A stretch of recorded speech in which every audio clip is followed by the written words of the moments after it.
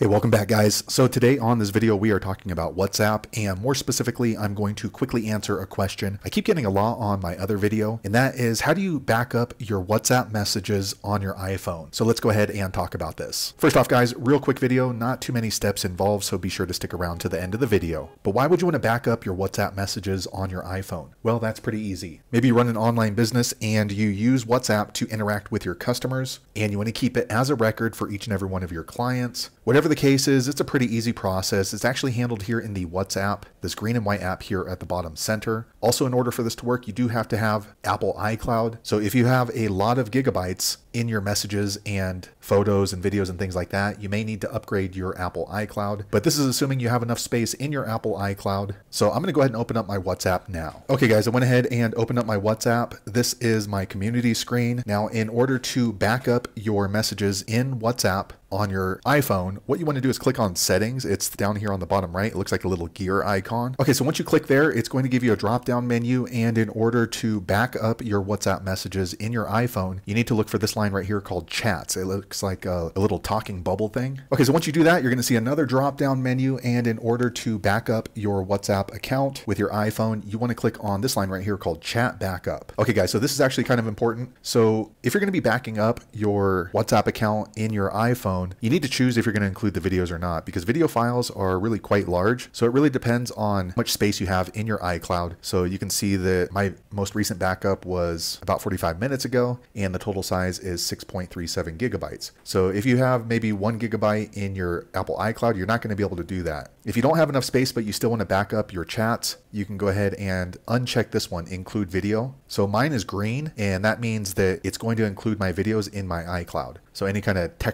I guess not text messages, WhatsApp messages that I received with video or I sent in video, those are going to be included in my WhatsApp backup. So that's really up to you. And also, if you want to do end-to-end encrypted, that's going to be up to you as well. I don't really do that, but you can if you want to be a little bit more secure with your data. So all you're going to do is click on this blue backup now button, right? It's going to go ahead and start processing. You probably want to do this on Wi-Fi. It's just going to work a little bit faster depending on your Wi-Fi speed. Also, if you close out WhatsApp, from what I've noticed, at least on my phone, it stops backing up. So you kind of have to leave the WhatsApp open for it to continue processing. As far as how long it takes, it's taken sometimes up to 10 minutes depending on how many gigabytes you're going to be uploading and then also your Wi-Fi speed. But if it's just the messages itself, it's usually pretty quick. So there you have it guys. If you're wondering how to back up your WhatsApp messages and account in your iPhone, that is the easiest way I know how to do it. If you know an easier way, be sure to leave a comment below. Let the rest of us know how you did it. Hopefully you found that video useful. If so, click thumbs up or maybe consider subscribing to my channel, and I hope to see you on the next video. Thanks again for watching.